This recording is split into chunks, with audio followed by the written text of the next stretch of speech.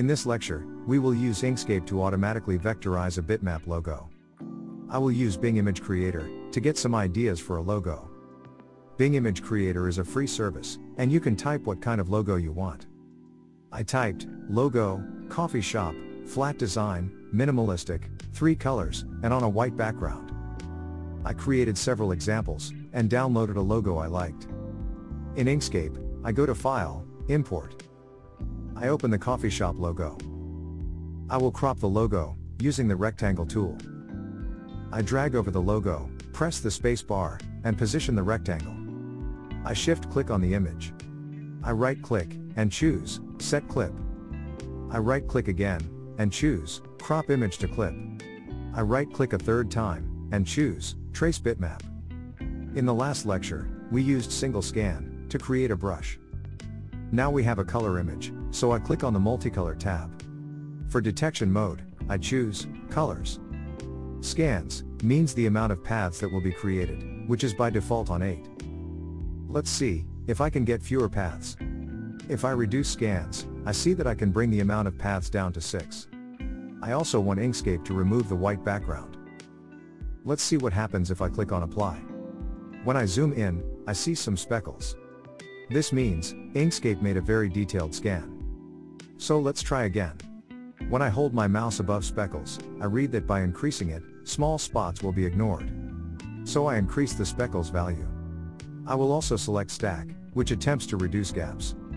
I click on Apply. Now let's optimize the scan.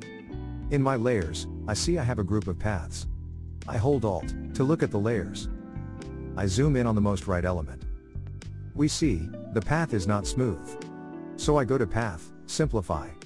I see that the shortcut is Ctrl-L. This already looks better. Let's have a look at the nodes. I select the node tool. I think I can reduce the amount of nodes even more. So I press Ctrl-L. Now I can easily adjust the shape when needed. I select the middle element. I press Ctrl-L 3 times. When I click on the left element, I see I have a compound path.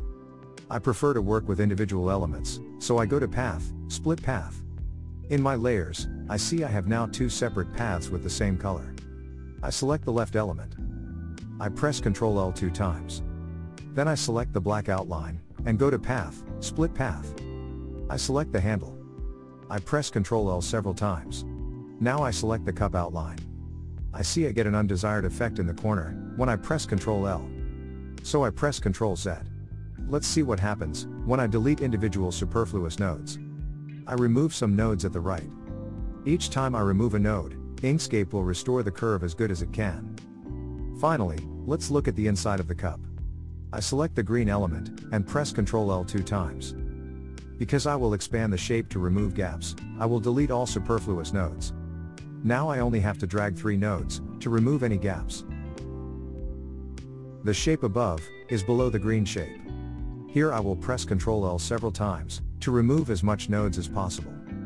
To remove all gaps, I increase its size, holding Shift plus Ctrl. I have now traced the logo. And I optimize the paths to a minimum amount of nodes, so I can easily adjust the shapes, if needed.